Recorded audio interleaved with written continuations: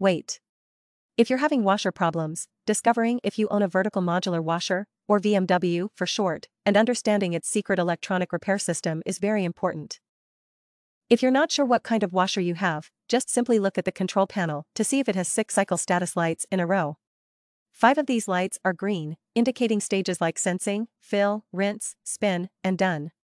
The 6th light, in red, signifies that the lid is locked.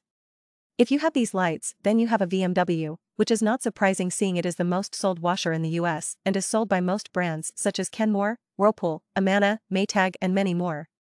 All VMWs, regardless of brand, follow the same simple repair process, and by learning this method, you can potentially save thousands on washer repairs. These machines are specifically designed for straightforward, easy, and cheap repairs. That's why I am here to provide you with the knowledge and the confidence to troubleshoot and even repair your own washer without relying on expensive repair services. In this tutorial, you're about to master the art of entering diagnostic mode, interpreting error codes, and recalibrating your VMW. Armed with these simple tricks, you'll not only become an instant pro but also the hero of your household, impressing even the most skeptical spouse. If your washer has these lights like you see on this video, get ready to fix that washer and take control of your laundry routine. Entering diagnostic mode on a vertical modular washer.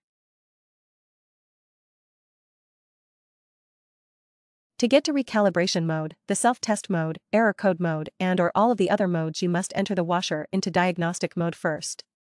You will have to re-enter diagnostic mode every time. From there, you choose what to do next by clicking the knob a certain amount of times. If your lights don't blink, try again, this time turning the knob faster or maybe slower. If it never works, your control board is no good, try replacing it. If your washer starts but doesn't finish the recalibration cycle, change your shift actuator and/or lid lock. Here's instructions teaching you to enter diagnostic mode on your washer.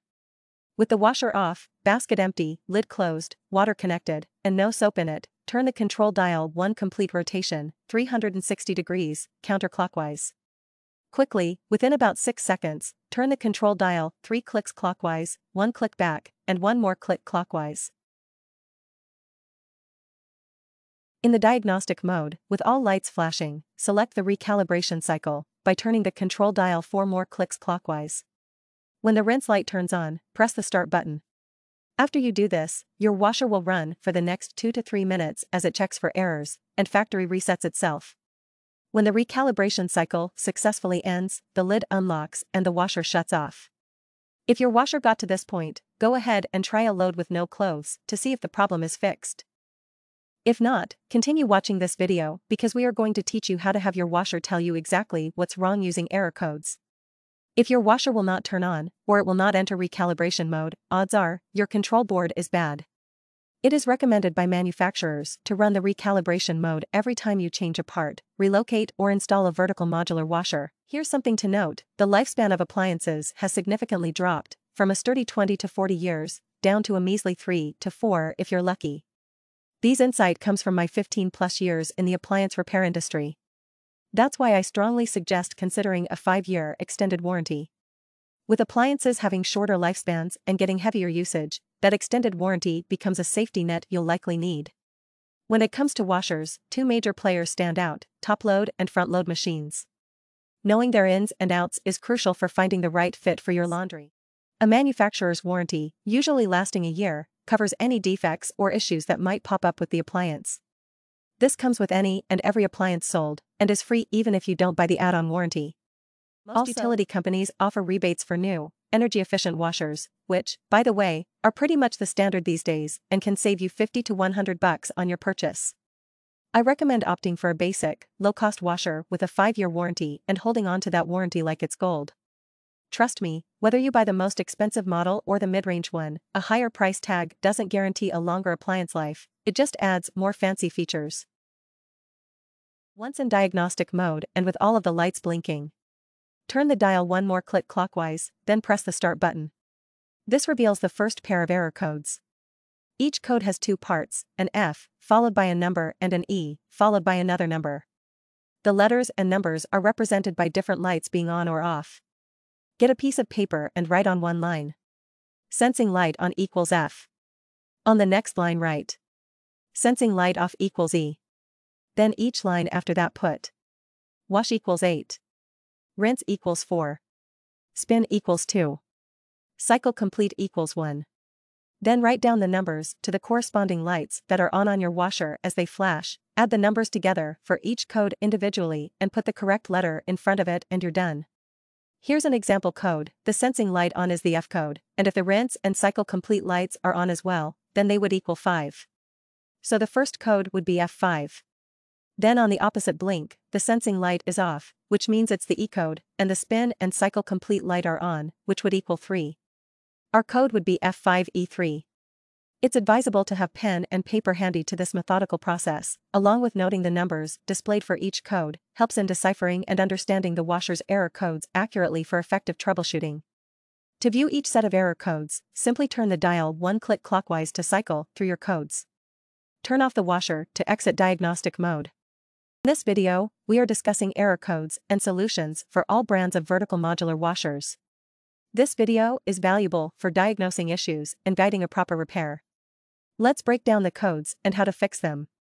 Excessive suds. Error codes, SD or F0E2 reduce soap usage and consider using heat detergent. Overload. Error codes, F0E3 wash fewer clothes at a time, try recalibration, and check motor, belt, and control board if needed. Spin limited by water temp error code, F0E4 secure water connections, try recalibration, and inspect water inlet valves, thermistor, and control board. Unbalanced load. Error code, F0E5 recalibrate, replace suspension rods. Main control board failure. Error codes, F1E1 or F1E2 consider recalibration, and replace the main control board if it doesn't help. User interface problems. Error codes, F1E3, F2E1, F2E3, F2E4, or F2E5 recalibrate. If it doesn't fix it, replace the control board.